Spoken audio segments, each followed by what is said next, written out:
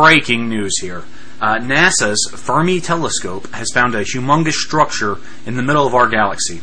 NASA's Fermi gamma ray space telescope, it looks for gamma rays, gamma ray emitting structures, has found a 50,000 light year long structure that they believe may be the remnant of an eruption of a supersized black hole, possibly at the center of our galaxy. Possibly from millions of years ago. They're not thinking billions. They don't know how old these things are. But if you're looking at that picture right there, that picture was released by NASA today to show the size of these. What they say they're seeing is two gamma ray emitting bubbles that are 25,000 light years north and 25,000 light years south of the center of our galaxy, of the Milky Way galaxy, which is a spiral galaxy, which is about half the Milky Way's diameter. So these guys take up about half the visible sky.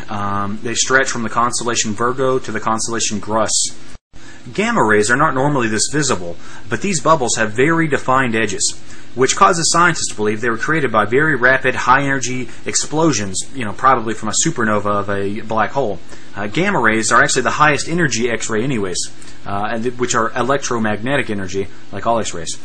Who knows, what they come from, or why they're here, or what their purpose is, or what we can use them for.